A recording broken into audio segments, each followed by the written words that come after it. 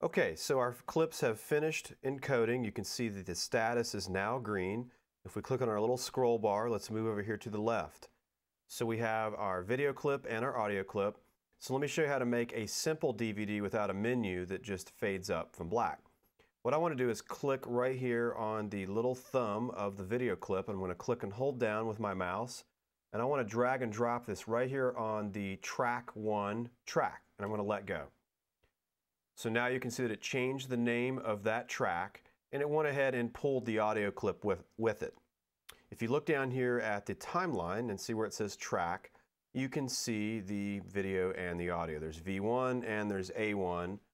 And if we take our little slider here and we compress the timeline, if I move this to the right, you can see how we're compressing the view of the timeline, and you see the markers that we made inside of Final Cut are also embedded in this clip.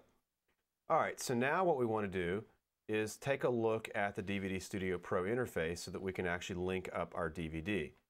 So over here in the top left, this is our outline view, and we have other views. You have graphical view and story view. We're going to stay in outline view for now. Over here on the right hand side, notice this button that says menu.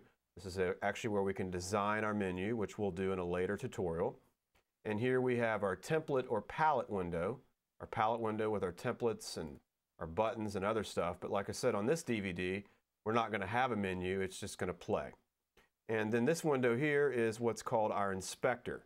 And this is a very important window. If we accidentally close out the inspector or the palette window, up here on the top right-hand side of the DVD Studio Pro menu, if you see these double arrows, if we click and hold down, you can see that we can choose the palette or the inspector. I'm going to click on inspector, and here's our inspector window. So what we want to do is click right here where it says Untitled DVD. If we click on that icon, you can see that the inspector now represents this item. Notice that we can name our DVD. And I'm just going to call this one Night At.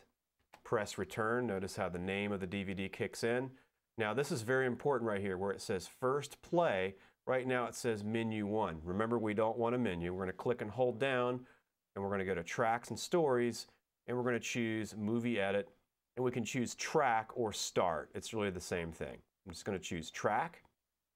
And then what we want to do is come over here, and if we click on the track itself, it'll actually change out the property inspector, and we can actually choose what's called an end jump.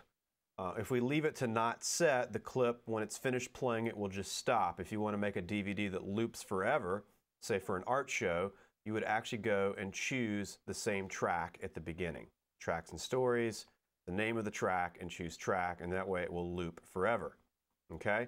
Notice that we can also specify the display mode of this clip if we want it to be in 4:3, which this clip is, or if it's a widescreen clip. Okay?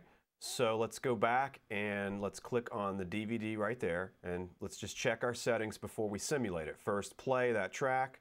We can see that it's a standard definition DVD, that we're in NTSC. Okay, we're actually ready to simulate our DVD. I'm just going to close out the inspector window, and right here on the top menu bar, see where it says simulate. If we click on the simulator, it'll actually open up the DVD, and it should start simulating. There you go. You can see it fading up. And then if we want to test our markers, if we click on the jump to marker, you can see that we're jumping around in the clip to our different markers. Okay, our DVD works. I'm going to go ahead and close out of the simulate window.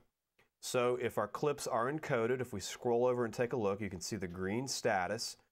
If you're happy with your DVD, you can just go File and go to Burn and insert a disc, and you've just made your first simple DVD without a menu.